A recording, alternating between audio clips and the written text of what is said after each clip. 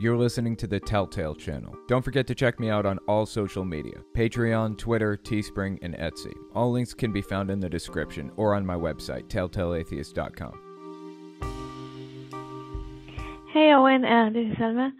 I have a question. When I left the Jehovah's Witness, they used to say that the people who was born in 1914 was the generation that will not pass, meaning that we will get the Armageddon before they will die.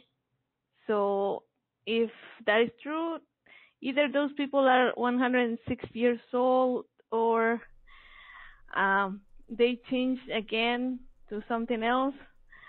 I don't know if you know what is it now that they are saying about it. Okay, thank you. That is a good question. I appreciate you asking that question. So basically, the question is, what's the deal with Jehovah's Witnesses, second generation teaching, and 1914 and all that other stuff? It's actually very confusing. So let's see if we can work our way through the belief system. Basically, Jehovah's Witnesses have this belief that in 1914, Jesus came back invisibly to earth. So a lot of Christians are waiting for Jesus to come back right now. They believe he came back invisibly and started the war, blah, blah, blah, right? For many years, Jehovah's Witnesses released books that would say things like, millions now living will never die. They've been saying, we're in the end times and millions of people aren't going to ever die. They're just going to live straight through and make it into the paradise earth. So what happened? Do they still say that? That is a truth claim. What they're saying is either true or it's not true, right? Here's the basic theology behind it. There's this dream that there's a dream that Nebuchadnezzar had in the book of Daniel, right? And he calls Daniel in to interpret the dream for him because he didn't understand it and he knew Daniel was a godly man, blah, blah, blah. The dream was basically about Nebuchadnezzar wandering the fields like a beast for 7 times. Now, Daniel gave an interpretation of that dream in the book of Daniel, but Jehovah's Witnesses give an extra reading on top of that into the prophecy, saying that it means something beyond what Daniel said it meant in the book. So Jehovah's Witnesses try to figure out what a time is. Now, in Revelation, it says a time is a year, basically. So 365 days. So at this point, what we're working with is a verse from the book of Daniel and a verse from the book of Revelation. That's 2 different parts of the Bible, 2 completely separate, distinct parts of the Bible that Jehovah's Witnesses are kind of smashing together, right? They started counting this amount of time, 7 times, whatever a time is, from the fall of Jerusalem. But nothing happened. If you calculate, I think it says 7 times, if you calculate that out, it's like 2,520 days or something like that. 365 days times 7 times is 2,520. Nothing happened at that point in time.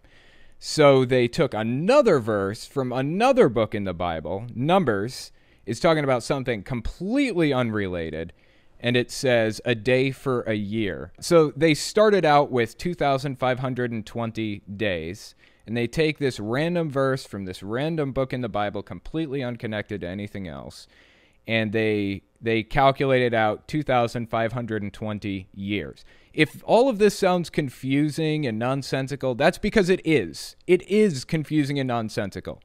There is no logic connected to this whatsoever.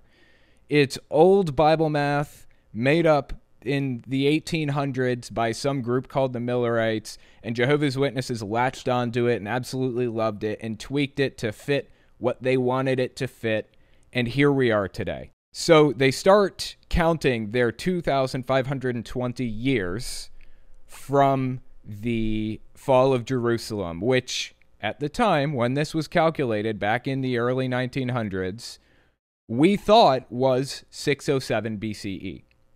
That was what everybody thought. That's what archaeologists thought and everything else.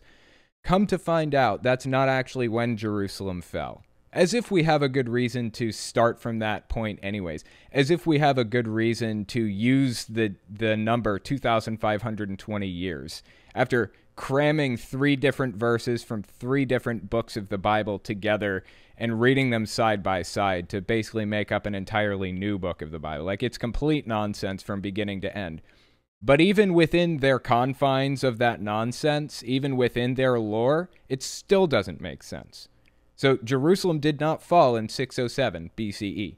It fell 20 years later. We know that as an objective fact because we have cuneiform tablets that prove that. And I've talked about this on my channel a billion times before. So go take a look. I actually did a collab with Digital Hammurabi, and they talk all about it because they are both of the people who run that channel are scholars in the field for that time period in history. So it fell 20 years later in 586/587 BCE, not 607. But if you did start counting at 607 and you counted 2,520 years, which is that magic number that Jehovah's Witnesses pulled out of their asses, it puts you at 1914. So then they made this claim that anybody who was alive, baptized, and anointed at that time in 1914, anybody alive during that time who was anointed and baptized would never die, or that generation wouldn't die out. That's what they say. That generation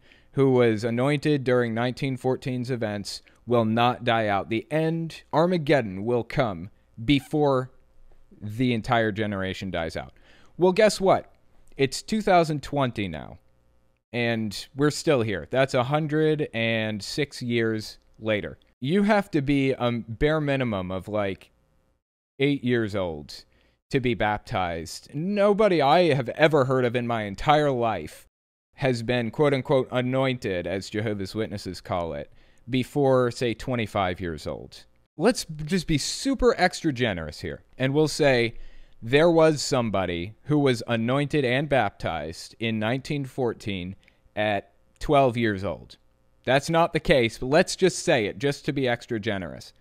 So if they were 12 years old in 1913, the year before, when they were anointed, that would mean that they were born in 1901. So that means it's been 119 years. Nobody is alive today who was 12 years old in 1914 and Jehovah's Witness. That's just factually not the case, right? So how do Jehovah's Witnesses explain this? Because they've been preaching that for like decades and decades, like a century now. Anybody who was alive during 1914 and anointed and baptized, they would not all die out. That entire generation wouldn't die out. So what they did was they came up with the second generation teaching, which is what the caller was talking about here. The second generation teaching basically says anybody who was alive during the lifetime of anybody who was alive during 1914's events still counts as that generation, pretty much. It's a really convoluted, complicated, confusing mess. But the long story short is Jehovah's Witnesses have about 25 more years before they have to modify their belief system again and change the second generation teaching again. It basically is an end times prediction. So they've basically said the end is going to come before the 1914 generation dies out. Now, they have artificially extended that by saying anybody who is alive during the lifetimes of the people who were alive during 1914's events are part of that generation. But ultimately, you're just delaying the inevitable. You're going to have to change your belief system because it's just not going to happen. Armageddon is not coming, and it's not coming in the next 25 years. I know that that's kind of a confusing explanation, but it's genuinely a confusing claim that they make. There's really not any clearer a way to explain it than that.